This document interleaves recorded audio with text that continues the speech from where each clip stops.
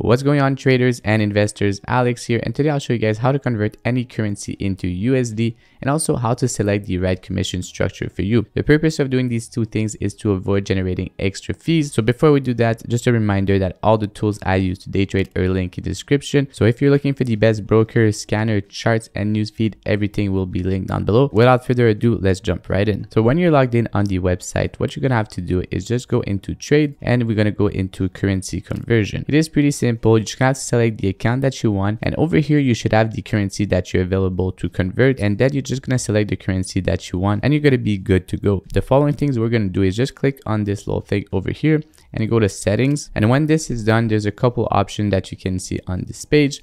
The one we're going to be looking at is the IBKR pricing plan, and when you click, this is the page that is going to bring you to. So you have two options. You have the fixed and also the tiered. I'm using the tiered because I used to trade a bit more volume when I use this account. If you want to see the commission difference, here's the difference. So when you're using the fixed, you're paying half a penny per transaction, or per shares, I would say. And if you're using this one over here, which is the tiered, it's going to be depending on the volume. So for sure, it comes to a little bit less if you're adding liquidity. So that means if you're not paying the offer and the bid. When you're using the tier structure, there's a couple of things you have to be aware of. You're going to be charged additional fee when you're buying on the ask or selling on the bid, or using market order. If you're using limit order and your orders are not being executed right away, you're actually going to receive what is called a credit, so a discount.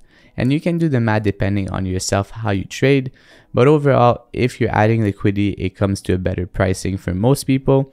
But if you're someone that use a lot of market order or pay the bid and the ask, it's actually probably going to cost you the same or maybe more depending on the volume that you trade. So you have to remember over here, this is always dependent on the volume that you trade, and also the minimum per order is a little smaller. So for a smaller trader that trade like less than 250 shares, it could actually be beneficial for them. As usual, all the tools I use to day trade are linked in the description. So if you want to support the channel, that's the best way to do it.